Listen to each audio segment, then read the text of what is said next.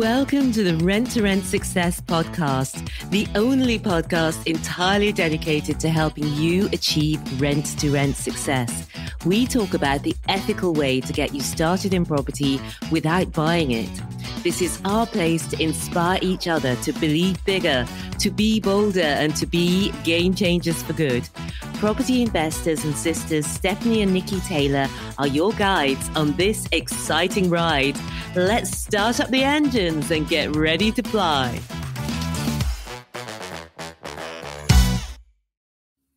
Hello. It's Stephanie here, and welcome to episode 24 of Ask the Angels, where we answer your rent-to-rent questions. If you have a question that you'd love to get answered, go to renttorentssuccess.com/ask, A-S-K, and record your question there for me to answer for you. Today we have a question from Jenni, and it's all about the important topic of negotiation. Here's Jenni's question. She says, I don't feel confident negotiating with landlords and agents. What advice can you give me that'll help me get better deals? I feel like I end up giving everything away and end up in a position where the deal will lose money if I accept it. Great question, because you want to feel good when you get a deal, that you know it's going to work for you, you know it's going to work for them. It needs to be a win-win, and the negotiation skills are going to help you get there.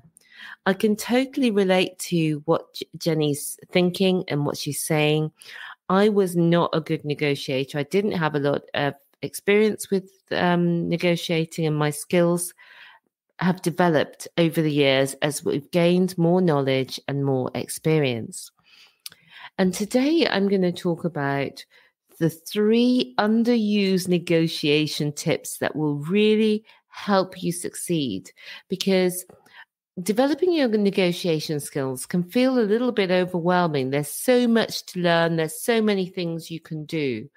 But these 3 on their own will make a huge difference. So I know that you'll get a lot out of this. On these, I've taken these from our book, Rent to Rent Success.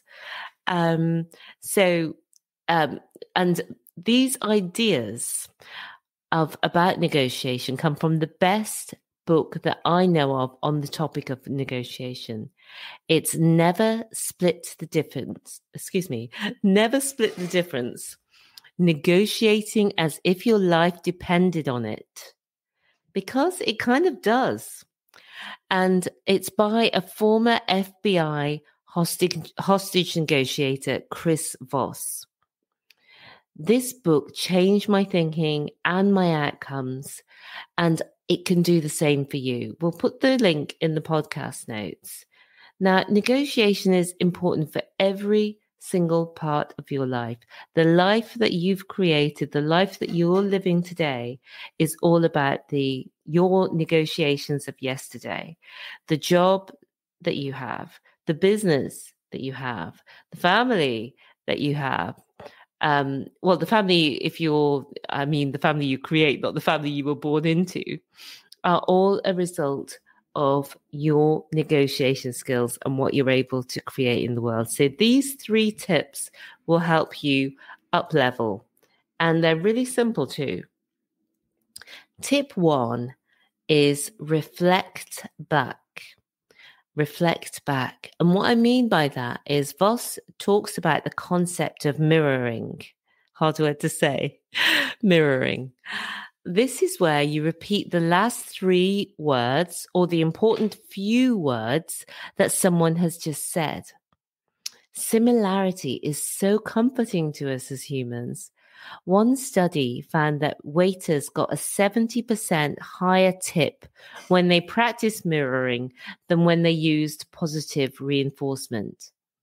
So they got more tip when they practiced repeating the words exactly, or repeating a few of the words exactly, than when they were just being generally complimentary.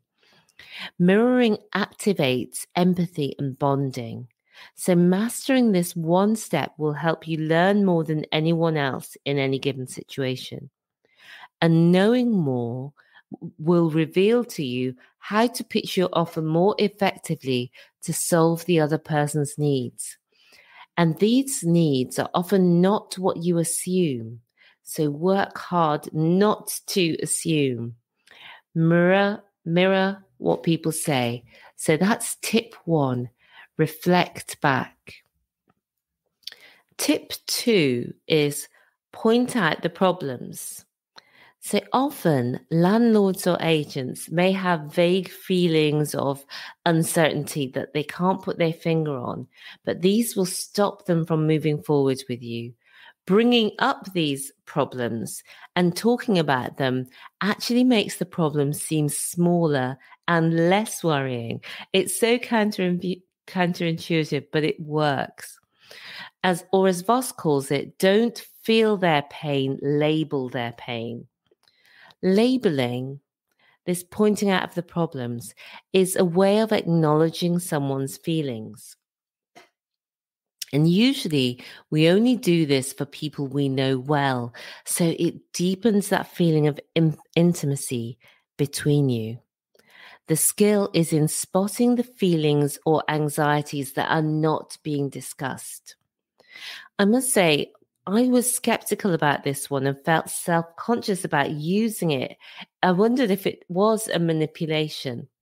But what I found is it's simple, effective, and actually it does make you feel more connected to the other person. So it feels good as well. It's something you're using to understand more deeply. It makes your communications more honest. And for it, you'd use phrases like this. It seems like you're worried that I won't pay the rent like your previous tenant. It looks like you still have some concerns about going ahead. Or it sounds like you're not happy with the rent offer I made. Be comfortable allowing silence here for a reply. Often, people will have to think about why they feel unsure. They may not have fully voiced their concerns before, even to themselves. And that's why this is so powerful. You're giving them the opportunity to actually discuss some of these things, which might have caused them to say no without even thinking about them. So tip 3 is ask calibrated questions. When someone answers a question, delve deeper so that you can fully understand their concerns and their thinking. Ask the right questions. Voss describes calibrated questions where you invite the other person to tell you what the problem is rather than causing conflict by telling them what the problem is. Here are some examples. It's all about not assuming. So an example might be, how can I make this better? How would you like me to proceed? How can we solve this problem? Calibrated questions make the other person feel like they are more listened to and feel like they're more in control. So that's the 3 tips. And I want to leave you with another 3 final thoughts about this. And these 3 are simplicity. That's number 1. Leave the door open and follow up. So simplicity. This simplicity is your friend. Our brains do not like confusion. We do not like having to work things out because it feels like it takes too much energy. And as the well-known marketing saying goes, a confused mind never buys. There are lots of different ways to structure a deal. We find it best to offer the landlord or agent 2 ways based on the information you've learned from them and their wants and their needs. So give them 2 options. Don't give too many options. Secondly, in all your negotiations, leave the door open. We've had a number of occasions where landlords have originally turned us down saying our offer was too low, and came back to us years later after really looking at their costs and seeing that our rent was actually better than they were receiving after paying all of the costs. Finally, always follow up. It's so important to follow up with all your landlords and agents. Use a system that helps you to do that. There's no need to wait until you're negotiating your first rent-to-rent deals to begin improving your negotiation skills. Try implementing some of these strategies when negotiating simple things such as household chores with your family. Role play rent-to-rent scenarios too. We've noticed in Kickstarter that role playing makes a huge difference. Role playing helps you settle your mind. It helps you build your confidence, and it shows you what you know. And that is often much more than you thought. So in summary, there are a few simple techniques you can develop which will next level your negotiating skills. These skills will give you deals that you actually want to do instead of deals that make you go, ugh. So you want deals that are a hell yeah, not deals that are I'm not sure if this is good anymore.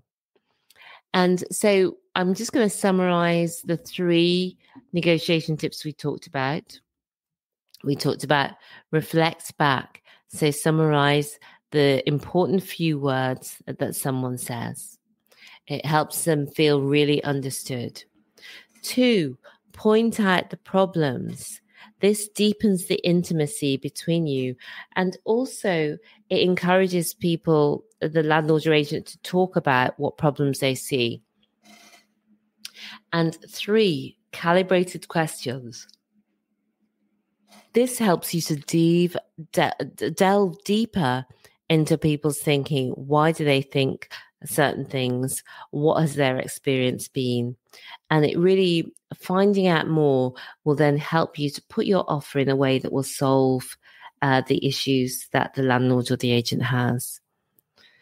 And remember, in all negotiations, the 3 things to always remember there are: keep things simple. Make sure that what you're offering is really clear. 2, leave the door open. If it's not a yes immediately, make sure that you leave the door open so you can go back.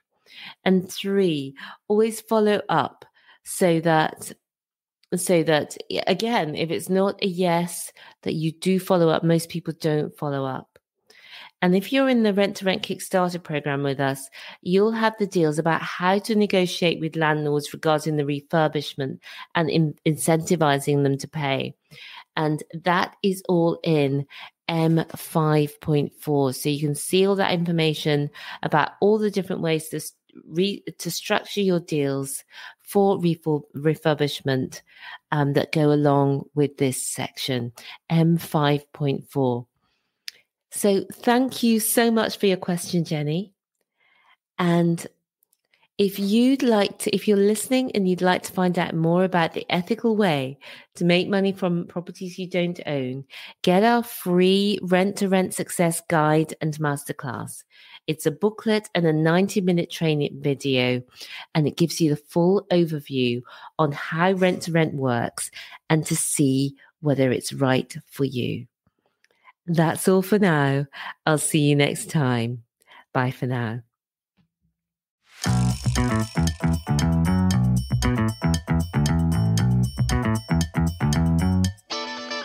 Thank you so much for being with me here today. If you would like more, we've written the #1 best-selling book on rent to rent. You can find it at renttorentssuccess.com/book.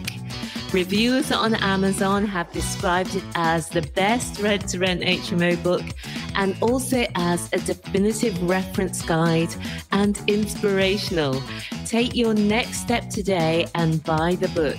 You can find it at rentsuccess.com/book. And I'll see you again next time. Until then, remember, believe bigger, be bolder, be a game changer.